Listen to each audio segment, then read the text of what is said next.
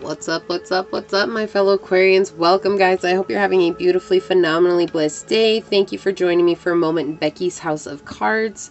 Today we are going down the rabbit hole with an energetic update. Just a trigger alert. They've been up, they've been down, so I'm just setting the warning out there first. Who knows? We'll see what source has to say. But with that being said, guys, please like this video, share this video, subscribe to the channel down below, set that notification bell so you always know when the next video does go live. Knowing that that is a free way to support the channel as well as to connect me with you energetically to get you guys out more resonating readings. If you guys are interested in supporting the channel further, or if you're interested in a personal reading, that will always be linked down below in the description box. And I just want to say thank you to anyone and everyone that has liked, shared, commented, subscribed, who has donated, is thinking about donating, who has gotten a personal reading, or is thinking about getting a personal reading. It has helped me out so much, and you guys are truly amazing. And as always, I want to send a shout out to my OGs, my new Gs, and anybody that allows me your most precious asset, your time. As always, it's an honor, a blessing, a privilege being here, giving you guys these messages. And my prayer, as always, is that any of the videos of mine that you happen to watch fall upon your heart in a way that reminds you to use your intuition, to use your discernment, to take back your power, and to make the decisions that serve your highest journey in this here, now, here moment. So let's go ahead and get into it, guys. See what's going on for Aquarius. So source, what is the energetic update for Aquarius? How can we help them out? What do they need to know at this time? How can we help out our Aquarian friends? What do they need to know? What is the energetic update for Aquarian friends? How can we help them out? I feel stuck. I feel like there's this energy of being stuck. Perpetuating heartache. That's what I heard. Source, what is the energetic update for Aquarian friends? You guys are feeling like you can't move on from something, because if you move on from it, then that means that what you maybe have used to define yourself for so long is actually no longer a defining factor for you. But there is power in moving on, guys. There's this sense of newness if you move on. There's this sense of excitement if you move on. And it will help you guys observe the energies that maybe you've invited into your life that didn't have your best interest in mind. Not everybody does, guys. Even if they say they do, not everybody does. You guys have an opportunity here to bring true abundance into your life in an emotional manner. But there's still this energy of feeling stuck. And if you guys feel stuck in something, it means that you're not completing a cycle that needs to be completed. So how can you guys complete that cycle? How can you guys let go of people who have manipulated you? How can you let go of your own self-manipulations? You know, it's not always everybody else. It could potentially be us. Right? So let's see what's going on, source. What messages do you have for Aquarians? The energetic update for Aquarian friends. What do they need to know at this time, source? Energetic update for Aquarian friends. Let me stop. Energetic update for Aquarian friends, source. Energetic update for Aquarian friends. What do they need to know? Whoa. Okay. Yeah, this is a trigger from childhood.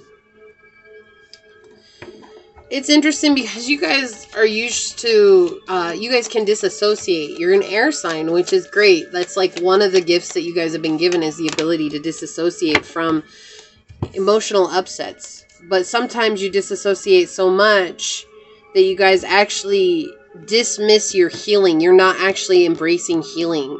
It's like you're just like basically sweep that under the rug and I won't have to deal with it. But now the rug is getting so piled up that you guys are tripping on it everywhere you go.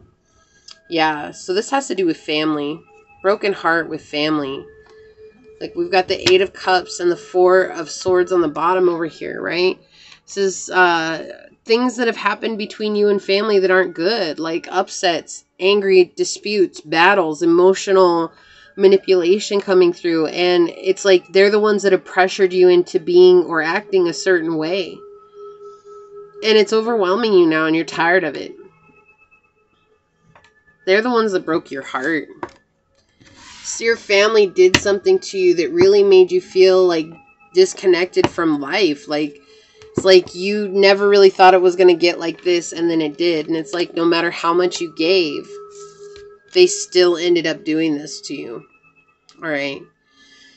So we've got the 3 of Cups reversed, the Ace of Swords reversed, the 6 of Coins upright, and the 2 of Wands reversed. Yeah, it's like you guys have dealt with a lot of emotional neglect and emotional unfulfillment in the past. You guys have had to be the one that stood up. So maybe you were taking care of your siblings from an early age. Like if you're the oldest, you guys took care of your siblings. If you're the youngest, you guys still stepped up emotionally to take care of your siblings, but you never got it in return. Like it was just like, it was expected of you from your parents. It was expected of you from your siblings, but nobody cared to ask, hey, Aquarius, how do you feel?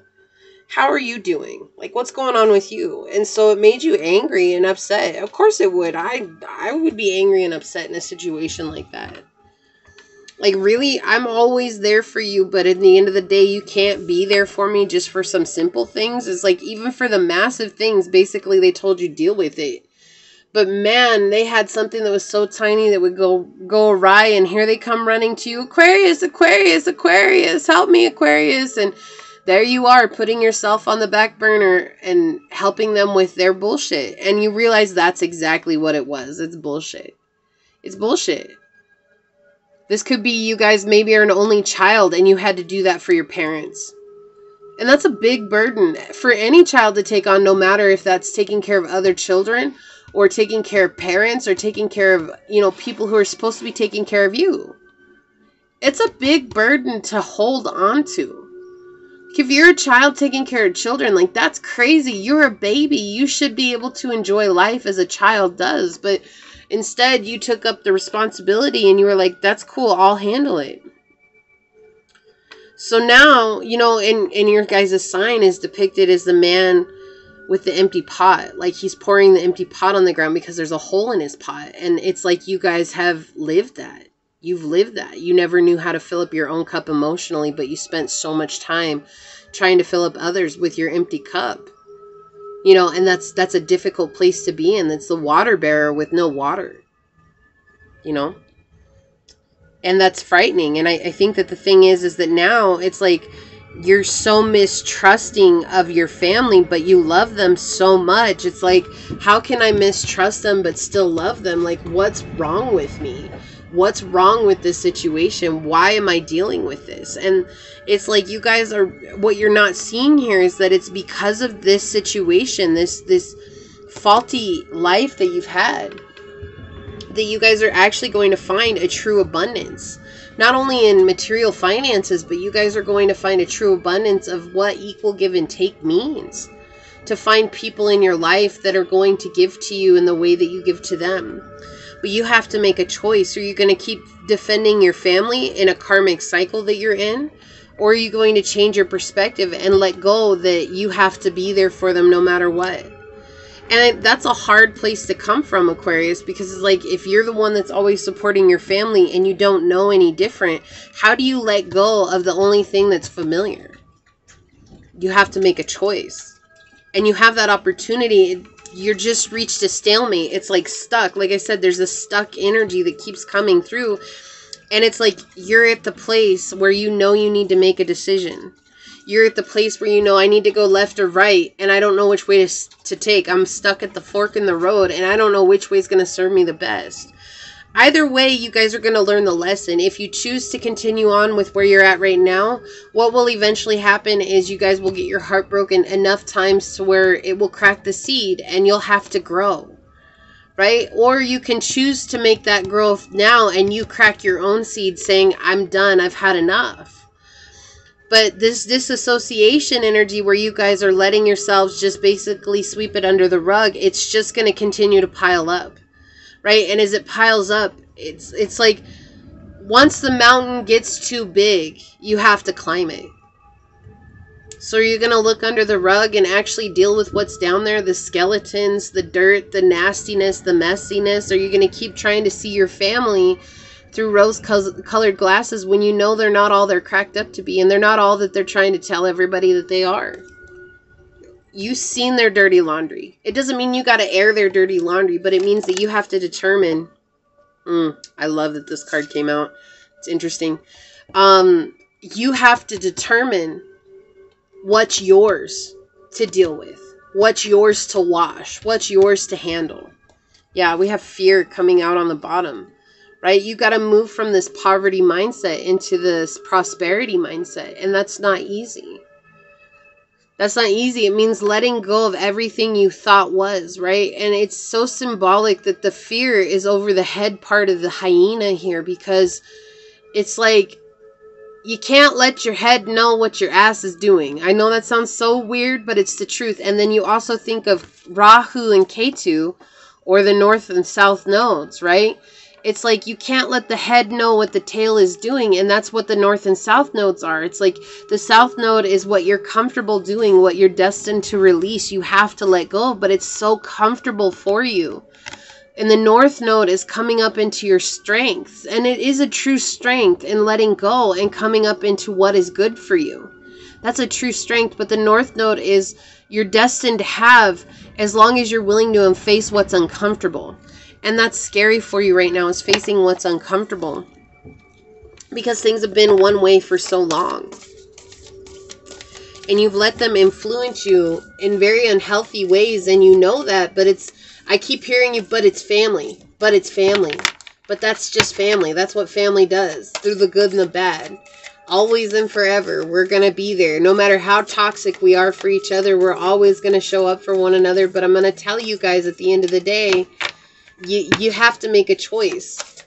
You have to make a choice, because sometimes being in those toxic relationships, they'll keep manifesting out in the realm of 3D, and you'll manifest them in love relationships and friendships, and then you'll be stuck all over again dealing with those. So this time it's asking you, how can you let go of those toxic relationships and come into a balanced state so that you guys can truly get what it is that you're asking for? Equal give and take. You just want somebody that's there for you. Okay, they want the top card. That's too many, so...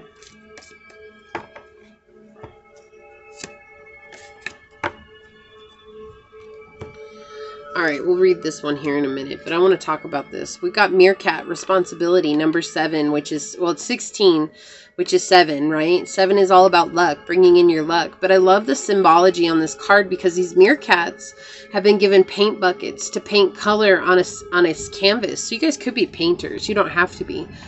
But you guys could be painters, but it's like seeing things no longer in black and white, but realizing that everything is a grayscale. There's color in between. There's this beauty that comes all over. But you have to take the responsibility to see it that way. It's not cookie cutter clean. Sometimes the cookie cutters don't cut the way that you want them to, and they leave a great mess. And it's like, can you be okay with that mess and just accept it as it is? Can it still be as delicious as the other cookies? Sure. It's like when you're spending all your time to try and make everybody fit into this perfect version of what they need to be, you're just going to end up disappointed every time. Rather than taking care of yourself and accepting yourself so that you can accept others. It's so important here. You know, and I feel like that's where you're at right now. You're trying to be the perfect being so that everybody will step up to your level, when in reality you're just perpetuating toxic energy. Right? Rather than saying, you know what, I need to deal with myself, and I need to stop showing up for you guys 100% of the time, because I have things that I have to deal with. You know, just because people have chaos in their life doesn't mean that the person who's always helping doesn't deal with chaos. And that's sometimes something that these people who are constantly expecting you to help them out, they don't believe what you've gone through is anything compared to what they have, when in reality, I'm just going to say it, the things that you've experienced, Aquarius, are things that they could never make it through. So you have a right and a duty to yourself to offer yourself that self-love and that compassion and that time to deal with that. Even if they're not going to show up for you, that's fine. You can still show up for yourself, and you'll get healing from that, instead of sweeping your own stuff under the rug, hoping that one day it's going to go away, because I'm going to tell you it's not. You're just compartmentalizing it. We have Reveal the Peacock Beauty, number 24, which is 6 again. Yeah, balance. You know, and 6 for me is all about seeing yourself through the eyes of the divine. Loving yourself unconditionally. You know, Source sees us as beings worthy of unconditional love when we don't. It doesn't matter what we've done. Source will always love us unconditionally. Can you love yourself unconditionally? It says the beauty of the peacock is breathtaking, with stunning lush color unfolding in graceful and proud display. You too are a great beauty, beloved. Within you resides a glorious divine being, a beautiful light with an ability to create as your divine birthright. The peacock beauty speaks to you of your creative energies rising to sublime, inspired new levels as you are accessing the power of your throat chakra for higher creation. Your intentions, decisions, and particularly your words are becoming more powerful. Enjoy the wise use of this growing creative potency to express the beauty within you, asking for divine blessing on all your plans, projects, and words. The peacock beauty can silence us with her sheer magnificence, reminding us of the power of genuine beauty to bring us into peace and harmony within. And isn't that funny? Because number 6 is all about balance and harmony as well. There is a stirring within you to create greater beauty in your life, to honor the creative ability that you have to express such sublime feelings that reside within you, which is why I feel like they said that some of you guys could be painters. You know, get painting, get expressing, get creative with the way you express yourself. As the soul grows spiritually, the creative energies begin to rise from the sacral chakra and the hips and pelvis to the throat chakra, where they can be translated into sound and made manifest. What once would have been more instinctual creativity, beautiful in its own way, becomes inspired and sublime, adding depth and healing energy to your creative expressions. You can begin to create divine beauty through your words, actions. You become an active healing force for divine beauty in our world. As the power of the throat chakra grows, our urge to express ourselves in a uniquely creative way can become strong. This creativity is the voice of the soul wishing to manifest itself in the physical world. The power of your soul is starting to flow through your words and plans. The best way to use this power wisely is to decide that what you speak, choose to do, or intend to create will be in alignment with the divine beauty that is present in your heart. Again, coming back to self is so important here. The peacock beauty Kuan Yin, in her graceful expression, urges you to follow what is truly beautiful to your heart, and to know that this will bring harmony within you and into the world most freely. This is also an indicator that whatever project, plan, or purpose you've been contemplating is in alignment with the higher creativity of your soul. Don't worry if the details aren't unfolding as you thought they would. It is always wise to be clear with your intention and to surrender the details to the universe so that they can unfold accordingly to a greater version of your own. All you need to do is have faith and follow your intuition, to take steps that feel heart-inspired to take, and to have patience and trust in yourself and the universe. This is a blessing that you now, with her compassion and grace of Kuan Yin, helping you let go of fear or doubt about your own ability to create, whether it is music, writing, healing, a healthier body, or a clearer mind. The desires within you are already in process of being created. Don't give up, but do let go. Allow the beauty within to find its expression now. It is time for your inner beauty to shine. Yeah, you guys are coming up into a beautiful place, right? And I love that responsibility came out because, again, it shows that expressive creativity in manifest form. Like what once was just white and black is now being expressed on all the color scales. And that's a beautiful thing. And you guys are allowing yourselves to not create right now because you're trying to stand by your family, or you're being hemmed in or pushed or pressured by your family not to do what is in your heart. And right now it is so important for you guys to do what's in your heart, because that is a part of who you are. And that will also help you guys deal with these emotional feelings that have been bottled up and swept under the rug. It will allow you guys to express that, okay? A beautiful reading. Honestly, guys, I know it's been heavy, but this is a beautiful reading overall. I really hope this helps. Please like this video, share this video, subscribe to the channel down below. Set that notification bell so you always know when the next video does go live. And until next time, go forth boldly, my fellow Aquarians, and courageously find creative ways to rise above in life, laughter, and love. Until we meet each other again. Mwah. Peace out. I love y'all. Bye.